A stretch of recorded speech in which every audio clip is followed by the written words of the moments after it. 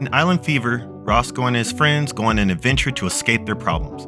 The adventure takes them to new places and new heights that go beyond the page. The adventure becomes more animated and dynamic as the adventure progresses, from the page to the screen to the world around you. You can take the adventure with you as you hold it in the palm of your hand.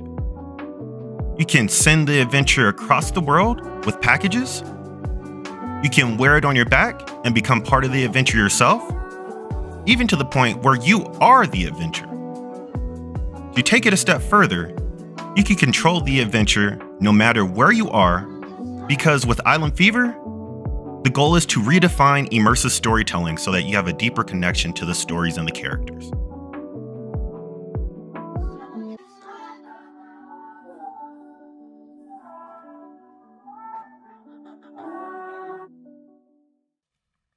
So, there's this thing that happens in Eyland Feevr Season 4, where after the events of Season 3, Roscoe and Cadbury and Vanessa, they had to leave the city. And after they left the city, they had to kind of just go into hiding because they needed to let the heat, that was attached to their name and their likeness kind of die down. Because they, ran into a whole bunch of different things with the law, and they got in a big fight in the middle of the city, and they had to essentially, leave and try to find a new place to go.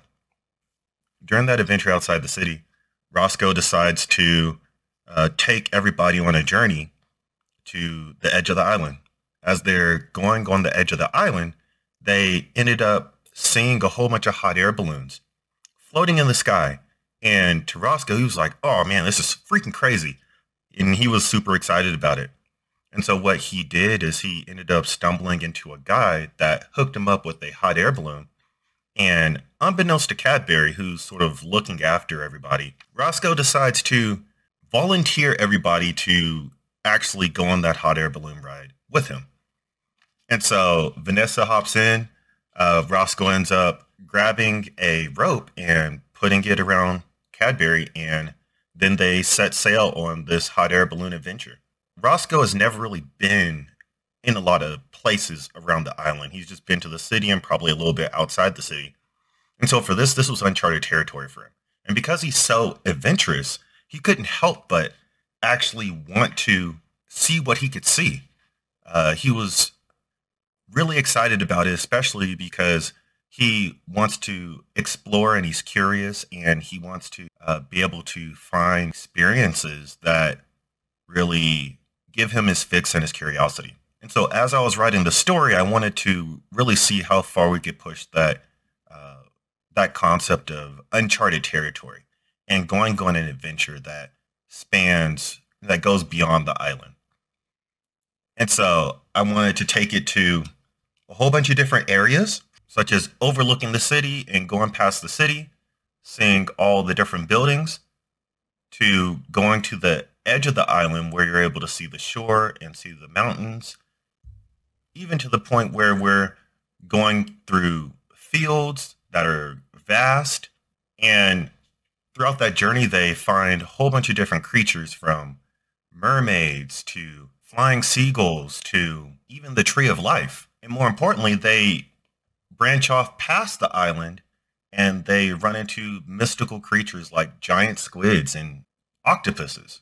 But I didn't want that adventure to stop there. And more importantly, I wanted to find ways to incorporate technology so that you can create a new adventure that goes beyond the adventures that are written on the pages. In many ways, I wanted to take the adventure off the page and give people an opportunity to put their own twist on where Roscoe goes and what are the things that Roscoe can see. When I initially thought about what experiences I wanted to take from the page, especially when it came to the hot air balloon, I thought about just simple animation, because with a lot of my work, it's grounded in animating experiences, and those experiences are relevant to the stories that I'm telling. And so since I had these two images that I originally created when I came up with the idea of Eyland Feevr, I wanted to just recreate those images. So it was two scenes. One of those scenes was actually a scene from the actual adventure, and then another was the actual cover for the chapter. And so I animated the chapter and I animated that scene where it's just going over a body of water, and then the other scene is going over a field. And I wanted to just see what that looked like to just bring it to life so that you can actually see them going on that hot air balloon adventure and what that actually looks like from a static image to an animated experience. And then from there, I was like, how do I take this from the screen in and of itself, from the context of the digital world, and integrate that into the physical world? And that journey led me to some interesting insights.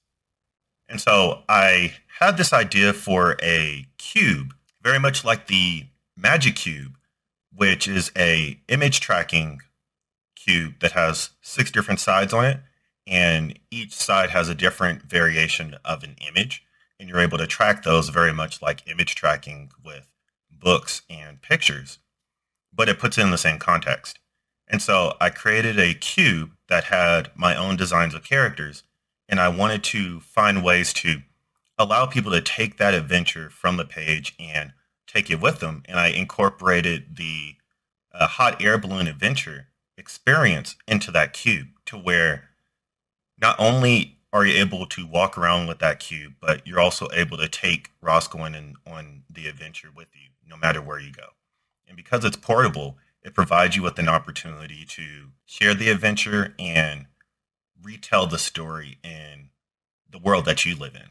And so in many ways, I wanted to bring the hot air balloon adventure to life, and the cube was the first iteration of that.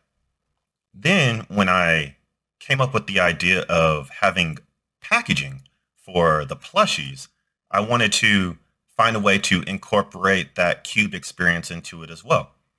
And so when I created a cylinder packaging, I thought, okay, how do I incorporate movement? How do I incorporate something that is relevant to the story, but also unique to the form factor that we have? And so I ended up taking the idea of the hot air balloon, and since they're going out into the sky and they are going on this continuous adventure that brings them to new heights, what if I was able to create a package that embodies that experience by illustrating a image of an extension of that adventure and then augmenting that so that it really comes to life and becomes an extension of that moment that happens in the story.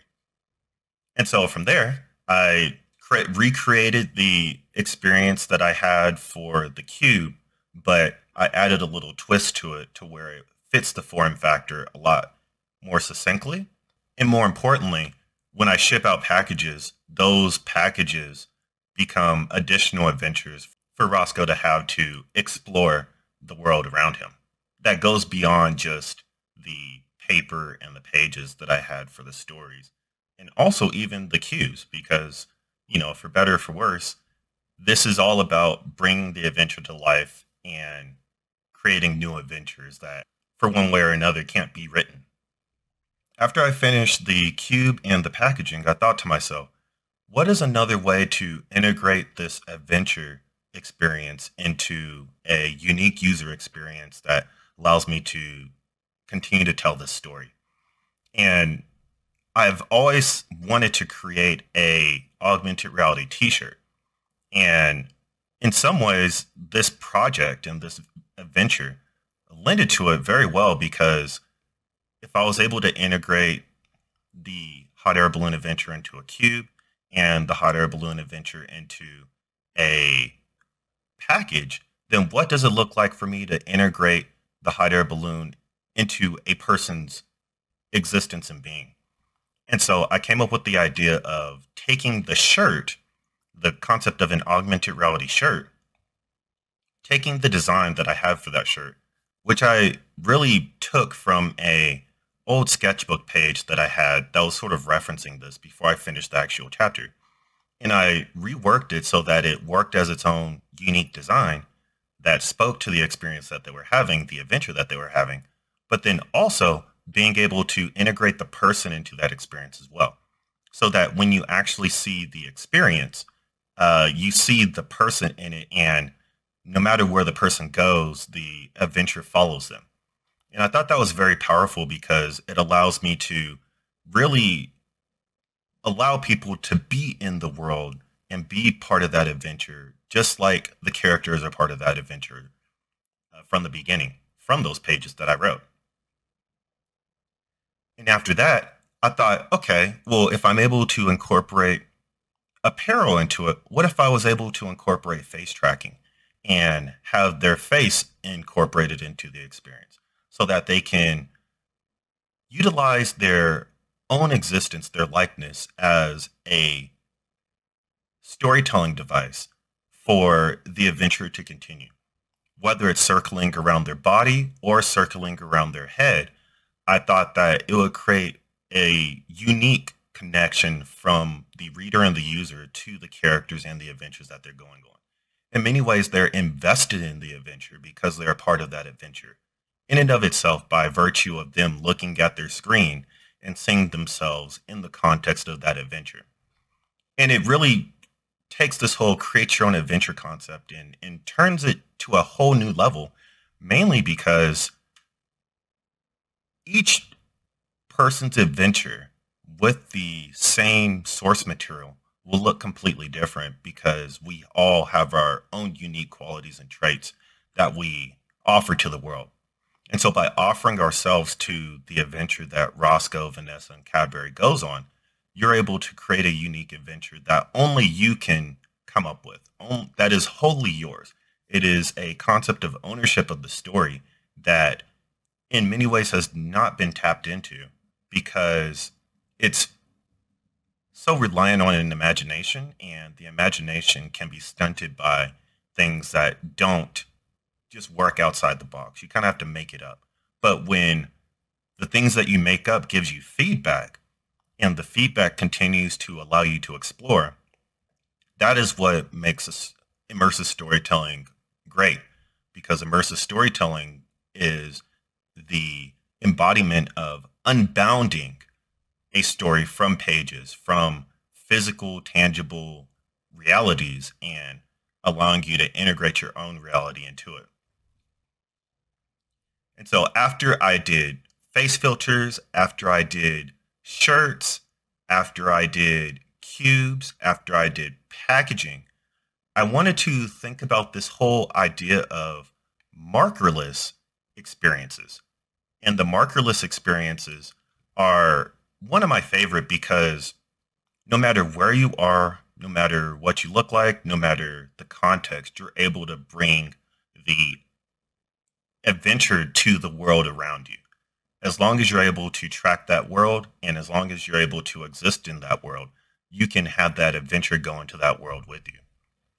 Originally started by me just finding a way to place the hot air balloon in my living room so that I could see the context of how big the hot air balloon is and being able to utilize that in a specific space, right? But then I started to take it a step further and say, what if I could actually control that hot air balloon experience? No matter where I decide to take them, they will go on that adventure, and that adventure will continue as long as I have control over that experience. And so I took that outside and I just placed that into my parking lot. And I was like, okay, well, what if after they left the island, they came to Reno and they went around an apartment complex just to scope out the area. And I created a character controller and allowed them to accelerate, decelerate, go up and down in that experience. And then I thought, oh, wow, what if you're able to record this? And so you have your own unique log of where Roscoe and Vanessa and everybody went to because you were able to control that experience and take them all the way around the world, right? And so this idea and concept of creating a hot air balloon experience where the characters are trying to escape their problems and they go on an adventure to, in some ways, fuel their curiosity and find themselves. And then finding ways, unique ways to take that concept and bring that into the world of the user, the world of the reader, and take that adventure beyond the page and integrate that into a variety of different physical, tangible medias, but then also give people the opportunity to control where that adventure goes. And based off of your control and where you want them to go, that determines what their adventure looks like. And to go back to the idea of creating your own stories and telling your own stories, when you provide people the tools with the intellectual property and give people a foundation and a baseline for it, you're able to allow people and empower people to tell their own stories through the likenesses of your creativity.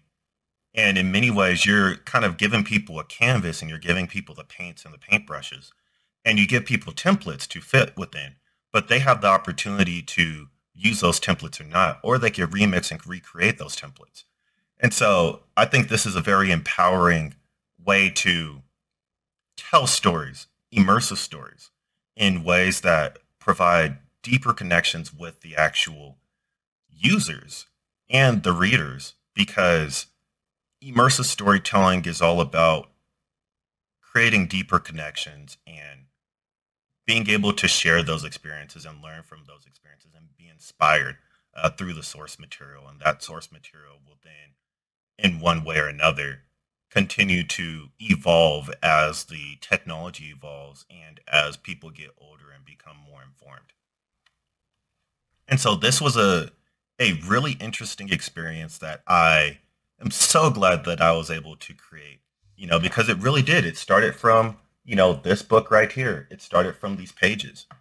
It started from me wanting to create a story that allows people to go on an adventure, and it empowers people to go on an adventure. And I provide people with access points in a whole variety of different ways, from the books to the images and the posters to cubes to shirts to face filters to character controllers and gamified experiences and even packaging.